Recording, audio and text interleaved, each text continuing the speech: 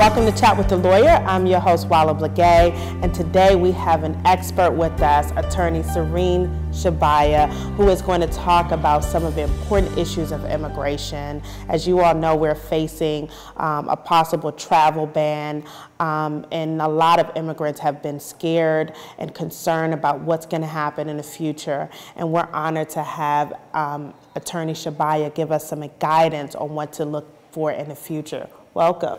Thank you, Ella. It's great to be here. All right, so tell us how you got into immigration. How did you get to the point where you're doing the great work you're doing today? Oh, well, thank you. Well, I myself am an immigrant. I come from an Arab country. I came here initially as a student, and over the course of my time here, realized that I really wanted to stay. I wanted to be part of this community, and one of the best ways that I found to kind of claim my ownership of this country is to help make it better. And I felt like working with immigrants and being an attorney for immigrants and for civil rights is the best way to do that. So. All right. Well, this is an honor to have you on here. And the first thing we're going to focus on is the travel ban. Now, there's been 2 travel bans, executive orders from President Trump, and we're trying to figure out how should people react to it, what is going on now, what should they anticipate in the future. Yeah, so initially, at the end of January, on January 27th, President Trump issued a travel ban for 7 Muslim-majority countries, essentially saying that people couldn't come from there. It was very broad, and it basically banned anybody from those countries, initially including lawful permanent residents, people who had lived here for years and years, or who were coming on lawful visas, all that kind of stuff, and it created intense chaos. Obviously, as I think most of your viewers are probably aware, there was like chaos at the airports. People were detained for hours and hours. They were sent back, deported back when they came in on flights, and then one court after another essentially said this is unconstitutional. You can't be stopping people with valid entry documents from coming in, and also that the courts sort of found that in all likelihood. These orders were animated by an intent to discriminate against Muslims specifically, because they were directed only at Muslim-majority countries. There's no evidence that this would actually improve national security, even according to the Department of Homeland Security itself. And so the courts have said you can't really be enforcing these travel bans. After the first one was sort of stopped by the courts, Trump enacted a second one. It was more narrow, but it was also challenged in court. And 2 courts have actually found that it is also unconstitutional and have stopped its execution or its implementation.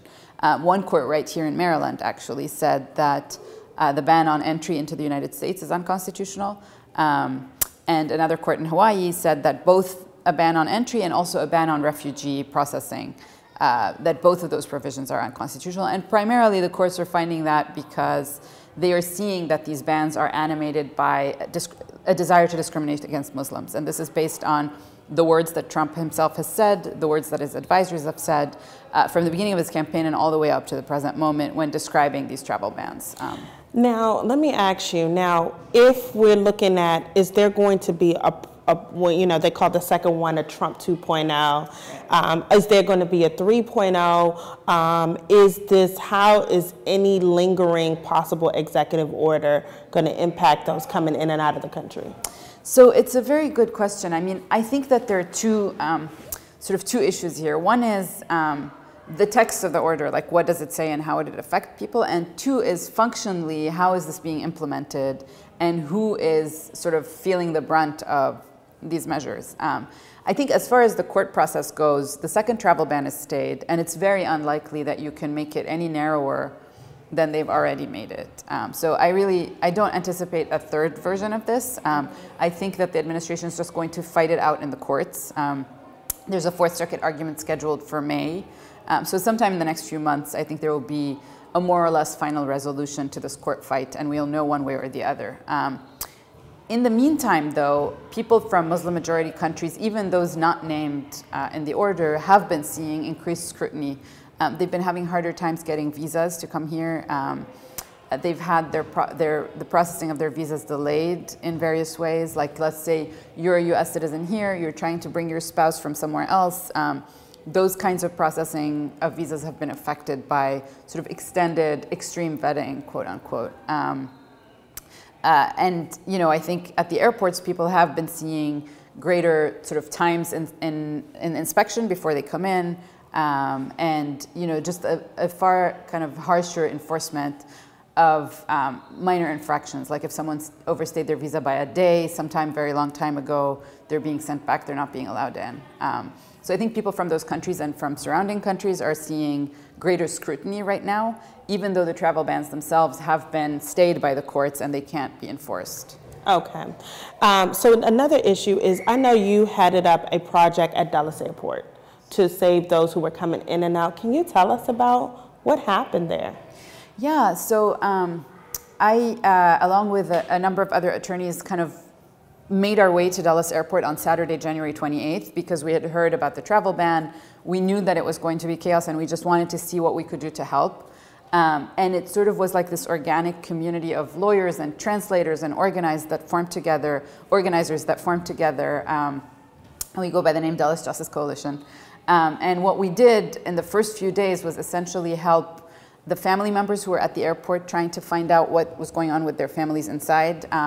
We tried to arrange legal representation for people who were stuck, either at airports in the United States or at airports abroad. Because the fact is that a lot of the people who we were helping, by the third or fourth day, the airlines were just not letting them on. So some of them were stuck, let's say, in Amsterdam airport for 6 days. They couldn't leave the airport, they couldn't come to the US, they just needed legal assistance. What about at the actual airport here? Were people being detained there?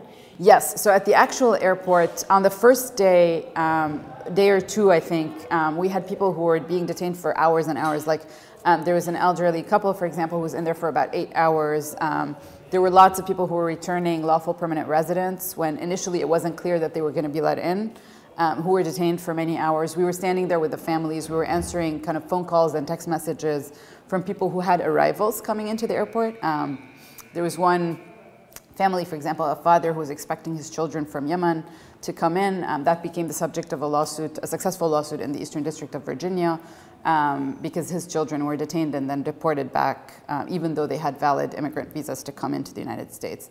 So it was really chaos. The family members, like, you could see the fear in their eyes. They didn't know what was going on with their families. Sometimes they weren't able to communicate with them. So let's say you have like a son or a spouse or, an elderly parent, a pregnant person who's in there, and it's been 4 hours since the flight landed and you have no idea what's going on, right? So we were there trying to kind of troubleshoot, trying to connect with Customs and Border Protection officials to give us some information. I will say that at Dulles Airport, they were really not giving us any information at all. It was just it was like pulling teeth trying to find out anything. Now, let me ask you specific, because people should probably know, if you are detained at the airport, do you have a right to an attorney? So this is a sort of a complicated question. If you're a US citizen, you always have the right to an attorney because you always have the right to enter the United States. So as a US citizen, if you're detained at the airport, you can assert your right to an attorney. Of course, if you ask for an attorney, it's likely that you will be detained for a long period of time, that this will delay things. So I think people just have to make a judgment call about what's going on at that moment and whether they want to assert their right to an attorney or not.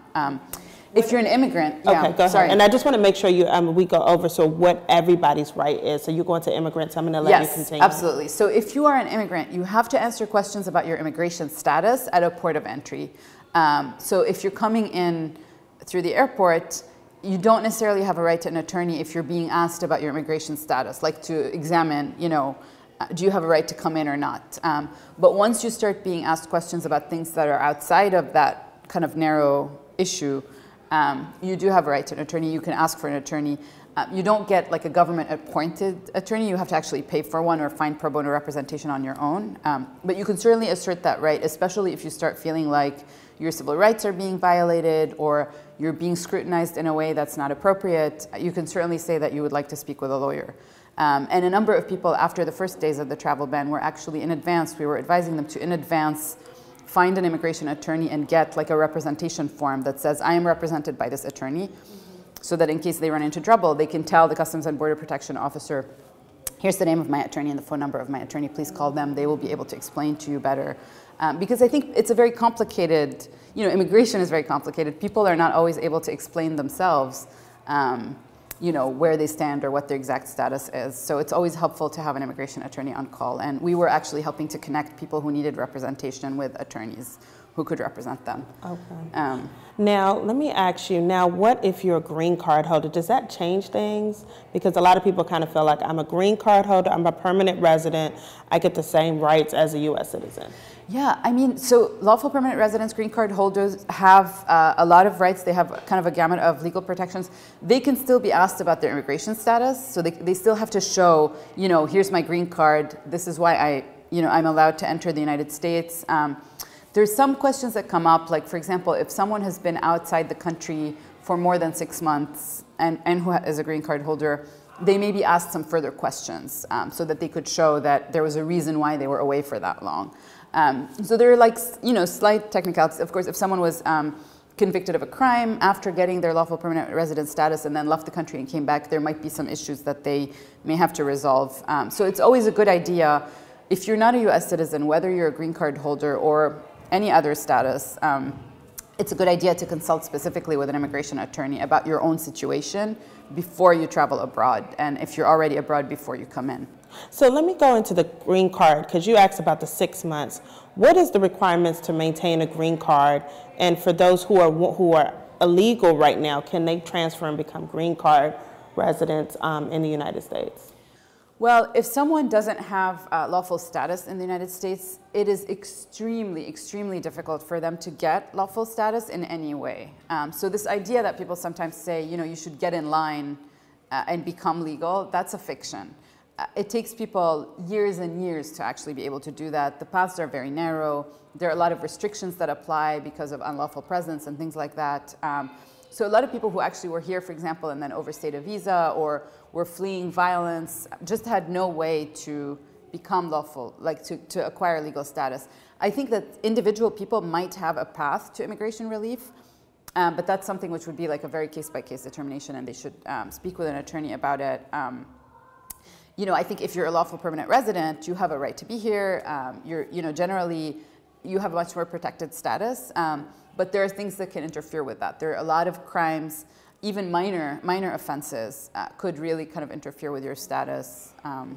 Well, we're going to get back into that. We're going to take a short break. As you can see, this is very interesting information. If you know an immigrant, if you are an immigrant, if you're an unlawful resident, please stay tuned. We have more for you. So please stay tuned to Chat with the Lawyer. Hi, I'm Matt Martin, and I've had my fair share of bruises and injuries. But for many who put their lives on the line every day, it's not always the injuries you can see that hurt the most. Every single day, 184 veterans are diagnosed with post-traumatic stress. When medications and therapy don't help, professionally trained service dogs can. American Humane has created a free guide to help veterans obtain these life-saving animals. For help, please go to AmericanHumane.org.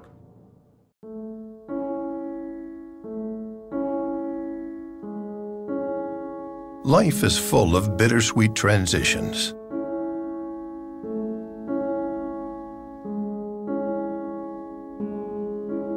It's difficult to know how these changes will impact us over time. They can hit harder than expected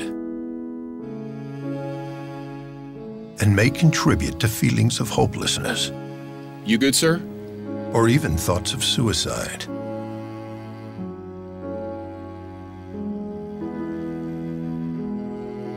We got this. Support from friends and family can make a big difference to a veteran going through a difficult time. We've got this, Dad.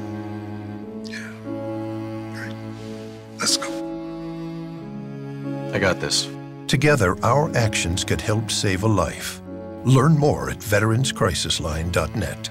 Welcome back to Chat with the Lawyer, and we're back here with expert attorney Sirine Shebaya, who is going to give us more information about your rights as an immigrant. We're going to go to and let's go back to the green card issue, because a lot of people, so many people got green cards years ago, right? And some people want to get green cards. So what are the requirements? What should they be aware of as someone who has a green card? As someone who has a green card, you have more rights, more protections than anybody else. Usually you can't be stripped of that status. I mean, you cannot be stripped of that status without a court process. And what is a green card, so people know what it is? So it's basically a document that you apply for that says that you are an immigrant, a permanent resident in the United States, and that allows you to be here, to have a family here, to work here, to do all the things that everybody else does, who is here kind of like, so it allows you to be here the way that a US citizen is, with some restrictions. So you can't vote, you can't, if you commit certain crimes, you may be subject to deportation. If you leave for a very long period of time, there may be this kind of presumption that you might have abandoned your status, but you can rebut that presumption by showing that there was a good reason why you were away. But you know, I think green card holders generally have more protections than others. But even if you're here without status, you actually do have the protections, the basic constitutional protections that we all have. So if you're in your house, for example, and someone comes knocking on your door and says, open up, this is, you know, police or ICE or whatever, you have the right to say, I need to see a warrant signed by a judge. If they don't have a warrant signed by a judge, you don't actually have to open your door. I think that, you know, people think that just because you don't have lawful immigration status that you somehow don't have other rights, but that's not actually true. You're still protected by the Fourth Amendment. In the privacy of your home.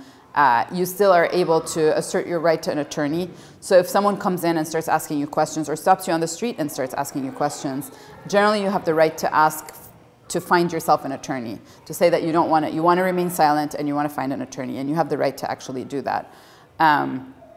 You know, I think the process to actually become a green card holder is very complicated, and it varies person by person. So there are ways to do it through employment, there are ways to do it through marriage.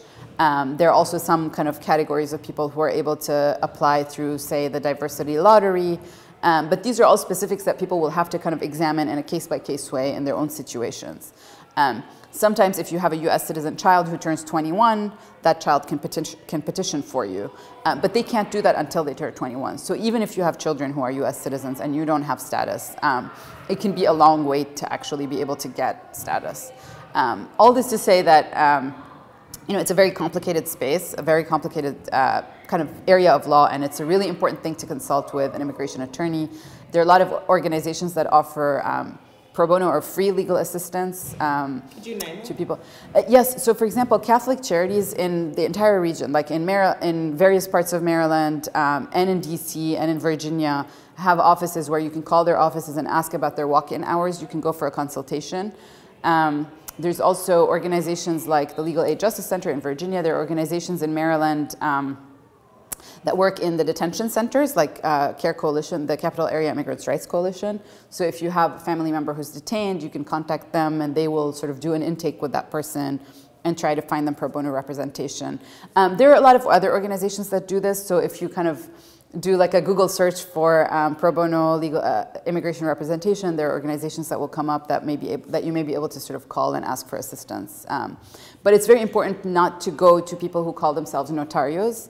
What is that again? So there are people who present themselves as though they have some kind of legal ability to represent, and they don't. They charge money for applications that should be free, and they defraud people, and they call themselves notarios, to kind of give themselves the air of authority, that they have some kind of ability to do things for you or give you sort of legal representation, but they don't. So it's really important to go to a well-established organization like Catholic Charities, Lutheran Immigration and Refugee Services, you know, CARE Coalition, places like that would be able to offer. There's also the Maryland Immigrants' Rights Coalition has a website that lists all the resources of people who work and provide free legal services to immigrants. So that's actually a very good place to go if you're looking for representation. Okay. Now, let's go into, if you're walking down the street and someone starts asking for your immigration papers, people are really scared of that, and it happens. What should people do? So if you have a green card, or if you are a non-immigrant, so you have a student visa or a tourist visa, you must carry those papers with you, and you should show that you have immigration status when you're asked. If you're just kind of sorry, I should actually backtrack. Those questions can be asked by federal immigration agents only. So state and local police officers do not have the authority to ask you about your immigration status. They do not have the authority to arrest you for immigration reasons only. So when you're approached by someone, the first thing you should do is ask who is speaking with you, and make sure to check if this is this a state or local police officer. You can ask them why they're seeking that information. Generally speaking, Maryland police cannot ask you about your immigration status. If it's like federal, if it's ICE or immigration, they can ask you in some circumstances and you have to actually tell them. But generally speaking, I would advise people to, speak with immigration attorneys in advance, have a plan in place if they think that they might be at risk of deportation for care of their children or of elderly people that they're taking care of. And just have a phone number of a trusted person memorized so that they can call someone to say, find me an attorney or put me in touch with, with someone who can help me. In this area, individual people have very different circumstances, so the best advice you can get is individualized advice. But if you're walking on the street and you're approached and asked about your immigration status, really, the first thing to know is that local police are not allowed to do that. They should not be doing that. And if it's immigration that's asking you, you can actually, if you have immigration documents, you should show them. And if you don't, you should say that you would like to speak with an attorney. Okay, that's good to know. Now, what if you have fake papers that someone gave you, fake social security numbers, things like that? How should you respond? So that's a very, very serious offense in the immigration context. You should never lie. You should never present fake documents. You should really never, ever say anything that is untrue.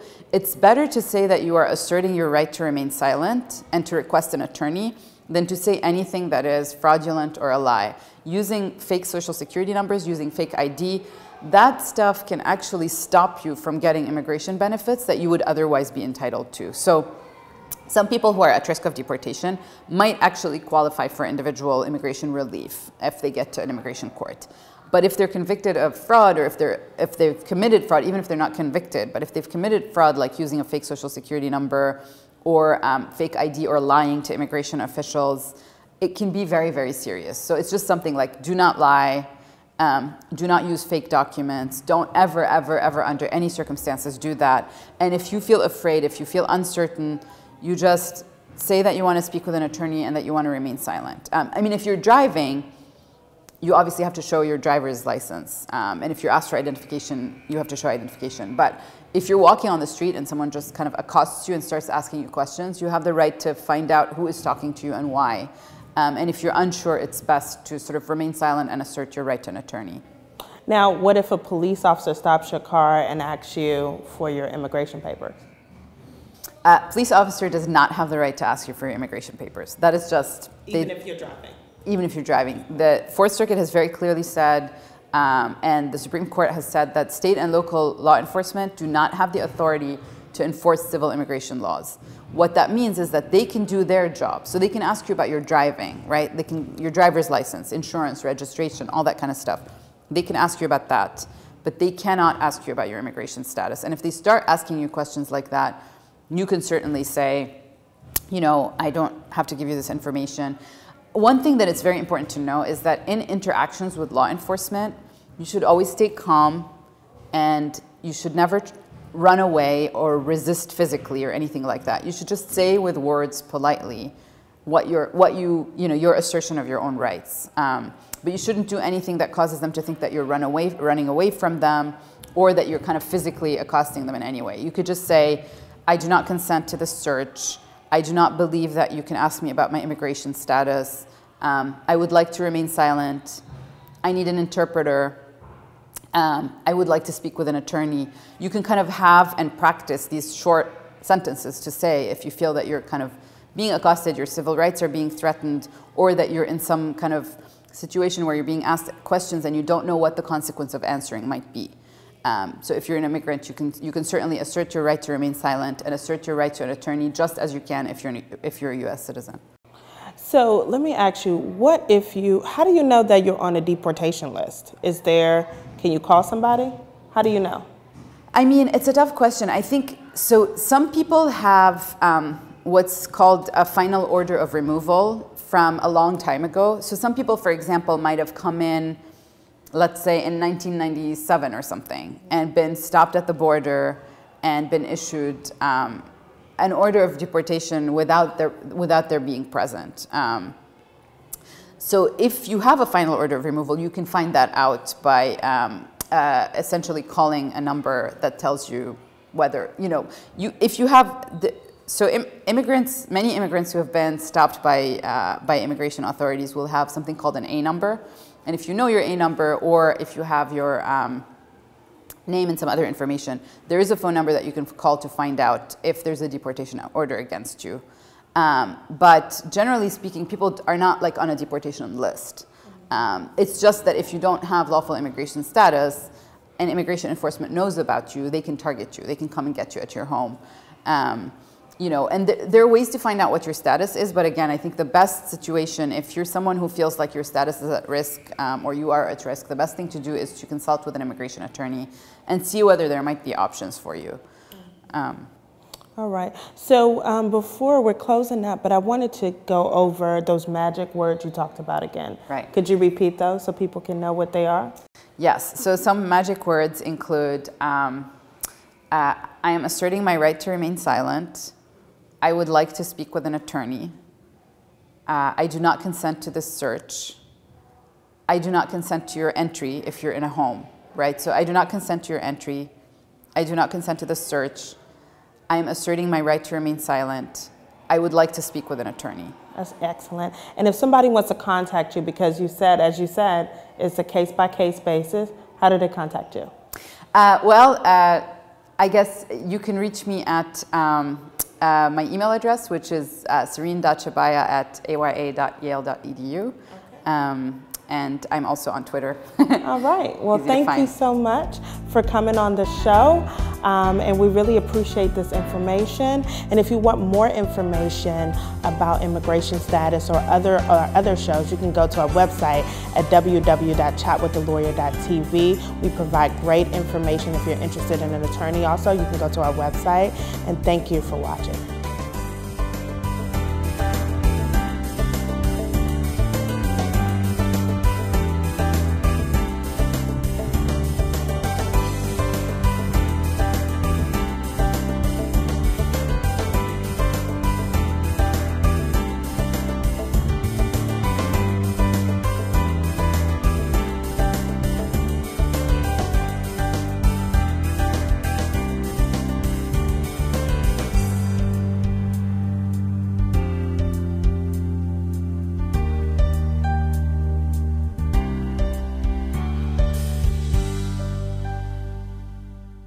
One theft every 6.5 minutes. 156 thefts every day. Car thieves appreciate all the help they can get. So here's a shout out to the more than 57,000 drivers who admittedly made it easy for the thieves last year. 57,000 who left the keys in their vehicle and had it stolen. A 22% increase in just a year. Old habits die hard, and thieves can't help themselves, especially when it's so easy. So why is it so difficult for some people to turn off the car, take the key or the fob, and lock it up before they walk away? Turn off the ignition and lock your vehicle every time you get out. Don't leave keys or fobs inside. Put all valuables out of sight in the trunk or take them with you. Lock it before you leave it. Don't make it easy for the thief. If you know something about vehicle theft or insurance fraud, call us at 1-800-TEL-NICB. That's 1-800-TEL-NICB. A public service message from the National Insurance Crime Bureau.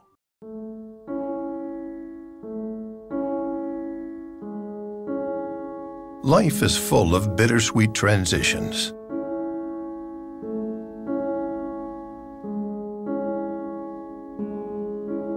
It's difficult to know how these changes will impact us over time. They can hit harder than expected and may contribute to feelings of hopelessness. You good, sir? Or even thoughts of suicide.